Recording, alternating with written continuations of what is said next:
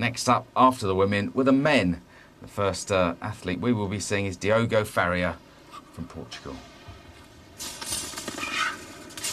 Oh, the men get a lot of height from this mini trampoline, don't they? Faria did. Superb height there.